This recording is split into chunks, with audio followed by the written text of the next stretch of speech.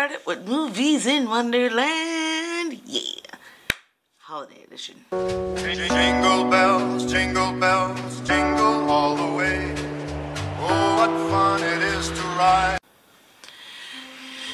What's up, everyone? It is December, and that means that everyone on YouTube is doing Vlogsmas, Christmas related videos and hauls and stuff. This channel is absolutely no different.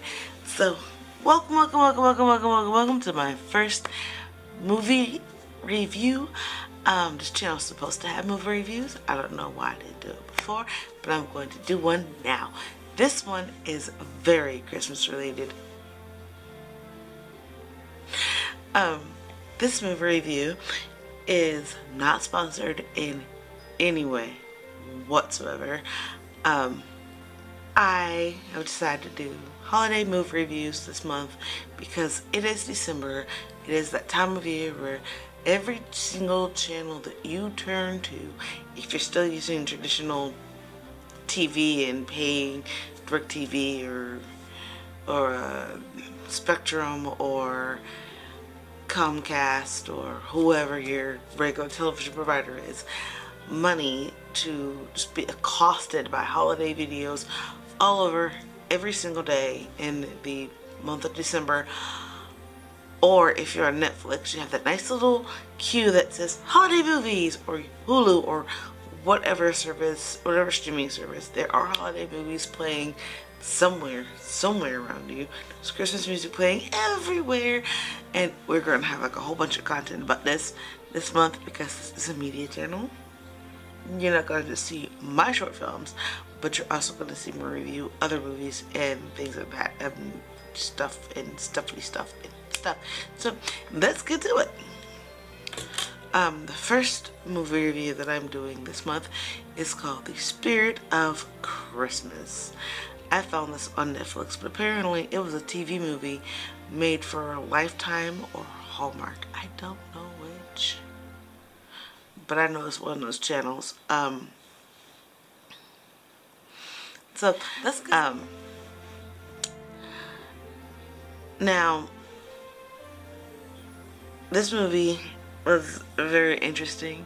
It's one of those romantic holiday movies that has like a mystery in it. It's over this on Netflix, but apparently it was a 2015 made-for-TV movie. You can tell it's a made-for-TV movie, and I'm gonna get into that like really quick. I did not know how to exactly describe it, and so I went on imdb.com, not sponsored, and found the description that they have for it, and they say that the summary is: Kate is a workaholic lawyer that has 3 weeks to get a haunted bed and breakfast appraised and sold.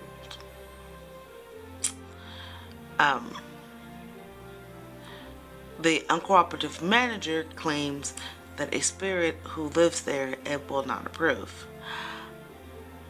When Kate's possible promotion is riding on accomplishing this task, she checks in and haggles with the unforeseen Christmas spirit, who suspiciously seems awfully solid for a ghost. Yeah. Awfully solid for a ghost. Now, follow me here. Kate, who is played by Jean, I don't know.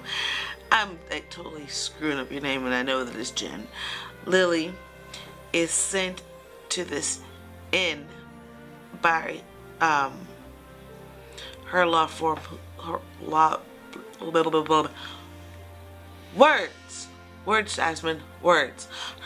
firm that holds the trust to this, the trust deed to this property, because the final family member that the inn was owned by has passed. So now the trust owns the property, and they need to get it appraised and sold within 3 weeks. That is by New Year's.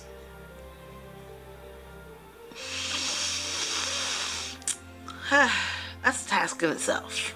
But then they send an appraiser out, and she gets there. But before they send the appraiser out, they find that it's a very difficult task to get this thing appraised, because apparently there's a haunted spirit. There's a spirit that haunts the inn that's trying to keep it from getting sold. Follow me here. So they send another appraiser out there, and she's supposed to meet him out there to get the property appraised. As soon as she gets out there, he is hightailing it out of there. I mean, he looks like his drawers got set on fire with gasoline and a blowtorch, and he's running out of the building, gets in his car, looks at her like, hey, you're on your own, and drives away. Doesn't even say anything to her. He must not like his job. I take it he does not appreciate the check at all. Like, yeah. So, Rafferty is the innkeeper's name. He's played by Robert Welsh, and he basically tells her, hey, we're getting ready to close for the holidays. She asks why. It's tradition. A bed and breakfast closes for the holidays, and that's tradition. That's like a busy time of year for bed and breakfasts. Why would you close during the holidays? Turns out the ghost that resides there likes it like that. He likes the solitude. Now, the aforementioned ghost's name is Daniel. And Daniel is played by Thomas Bowden. I do not know how to pronounce your last name. I'm sorry, Mr. Bowden. I think I just did. I'm not sure. I can look into that. It's played by Thomas Bowden. And Daniel is cursed to be a solidified human being type ghost for 12 days. Cue the 12 days of Christmas here. Yes, he is cursed to be a solidified human being for 12 days during the year, and that's at Christmas time. So from the 15th to 24th, he is straight solid. Excuse me, correct myself. The 12th to the 15th, he's straight solid, just flat solid ghost. And the innkeeper's like, you can't stay here. I have a key, I'll stay. I'll let myself out. No ghost is gonna run me out of here and screw up my promotion. Basically, that's what Kate says. So the innkeeper is like, okay, well, don't say I didn't warn you. And he leaves. He leaves her alone. She types in the code. Ghosty boy comes home and screws with the alarm system. Basically turns it off, and she wakes up and she sees him. He's like, oh, I want you to leave. Picks her up. She's like, I'm not leaving. I have keys. You're trespassing. I'll call the cops. Picks her up, takes her outside, puts her on the porch, closes the door in her face, opens the door again, throws a blanket on her, and then closes the door again. She calls the cops. Cops comes, and the cop is like, there's nobody here. Are you sure somebody was in the house with you? Okay, whatever. Just make sure you put the alarm on. She puts the alarm on. She goes and takes a shower, locks the doors. He unlocks the doors, goes in her room. After turning the alarm off again, she says, I want you to leave. I don't wish to hurt you, but I do want my solitude. She's like, I'm not leaving. Grabs her phone, goes in the bathroom, locks the door, calls the cops. He disappears. Cop come, looks at her like she's completely crazy.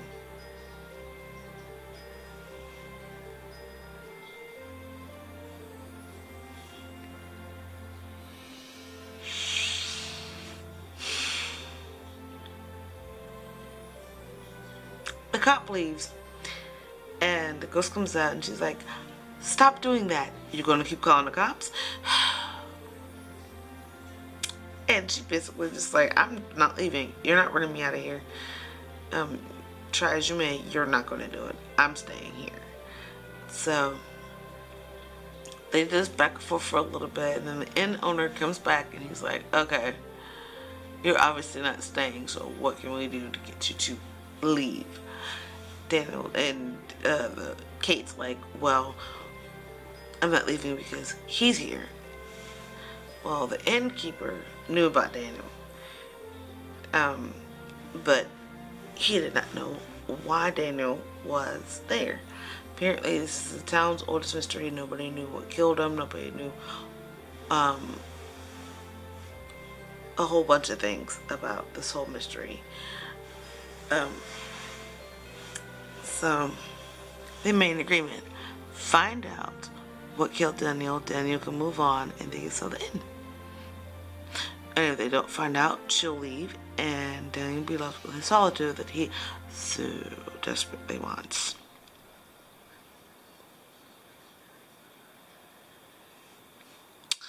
So they carry on for the next few weeks trying to figure out this mystery.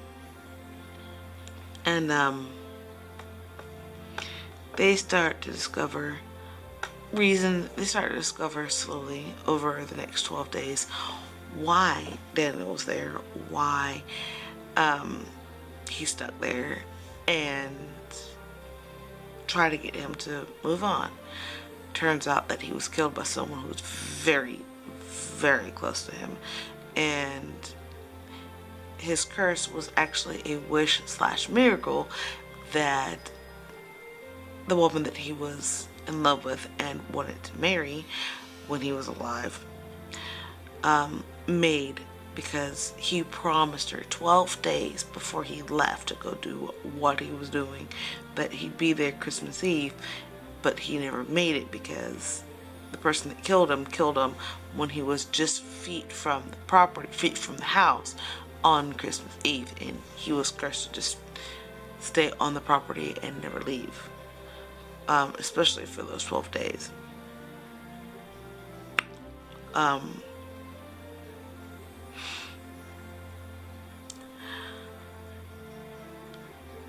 Now, it's really heartwarming and endearing movie to watch, and it's one of those movies that you watch with somebody snuggled up on the couch with a cup of cocoa after you've finished decorating the tree, or you've finished opening presents, or it's Christmas Eve and you just want to chill out with your significant other and just watch a really corny holiday romantic movie. And this would be a corny holiday romantic movie to watch, especially if you like romance and your significant other likes mysteries, and you both are killer at Guess Who. Not Guess Who, but what is it? The game? Clue! Ha! Kidding. I knew the game the whole time. Yeah, kidding. If you're killer at the game Clue, the perfect whodunit. So we find out that a local tavern owner's building was flooded because the pipes had burst, because it's cold and it's Vermont and it's snowing, and buildings up there apparently are very old and they flood easily when the pipes burst because people don't know how to take care of them in winter time.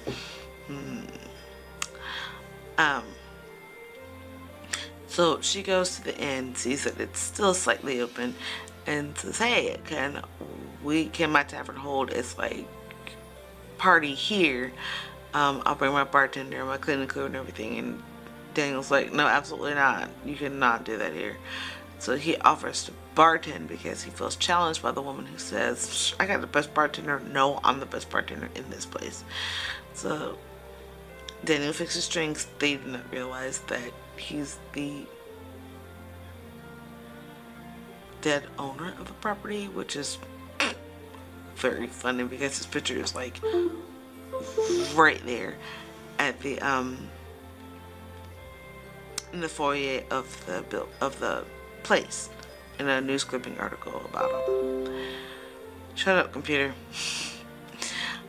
So they hold the annual Christmas party, and there the tavern owner is talking to Kate, and they find out that apparently Daniel's fiance was pregnant at the time that Daniel died, and that she married his brother.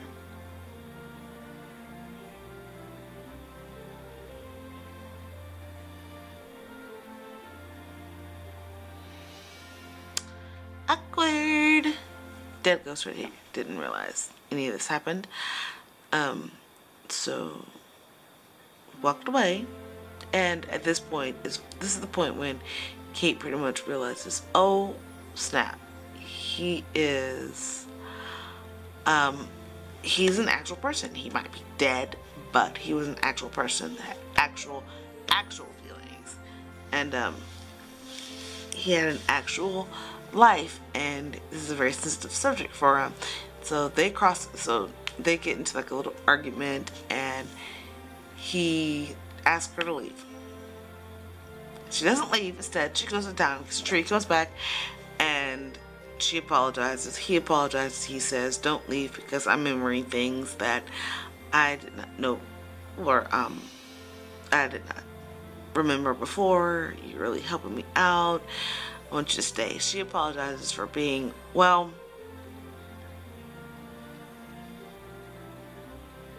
I'm pretty sure you can insert the word here, what she was being, because she was. And they make up. He says, "There's a tree on your car," or what he said was, "There's a tree on your automotive. Helps you get the tree down, helps you get the tree in the house," and they decorate the tree for Christmas.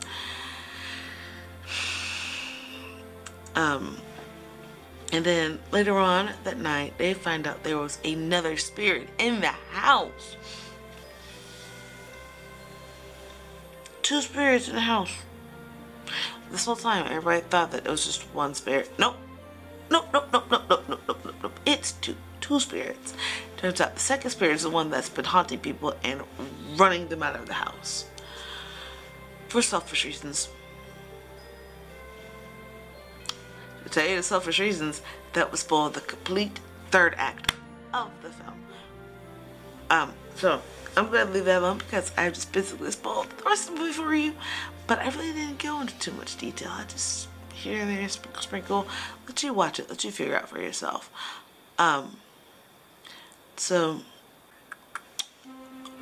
they figure out that the second ghost is the one that is haunting the house and scaring off potential buyers, investors, and appraisers because he doesn't want the end sold. He feels like if it's sold, then things are going to happen, and things are going to happen, and things.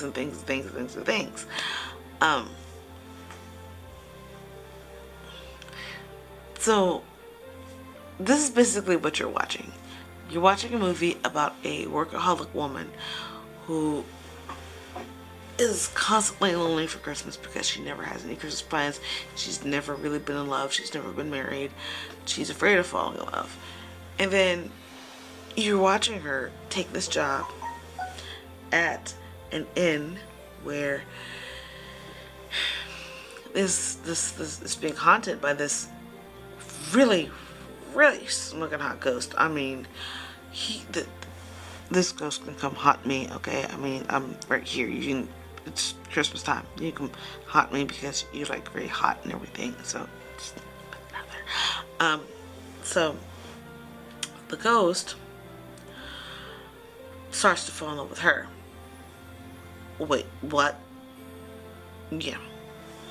The ghost is falling in love with her too. Follow me here. And as they're solving this mystery, you can tell that they're getting closer and closer and closer with each other, and they're falling more and more in love with each other, and it's very weird. You meet Kate. First you see Daniel and how he dies at the beginning of the movie, and then you jump to see Kate on a very comedic breakup date. It's hilarious. I think it's more funny the guy's reaction to him breaking up with her, because she's like, oh, good. He's like, what? And then you see these two lonely souls come together because Daniel is a haunted, angry ghost who stays at this inn, and she's just this woman that throws herself into work instead of finding someone to be with. They find each other, they fall in love. It's a TV movie made for Lifetime and Hallmark. Do not take this with a serious cinematic anything. Take it with a very cutesy hot cocoa, curl up with your love and laugh at the sheer stupidity of the entirety of the movie itself type thing. It's one of those things that you just should not take seriously. Do not critically analyze this movie at all. It's hilarious, like the entire thing. Yes, it's romantic, it's a mystery, but overall it's hilarious with the fact that all the campy, cheesy, Lifetime-y movie things that go on in this film. It's really fun to watch, and it actually is kind of romantic and sentimental and sweet and stuff. And yes, it's about the holidays, so sometimes holiday movies are cheesy and you have to just go along with it. This is a really long video so far, but we'll make it work.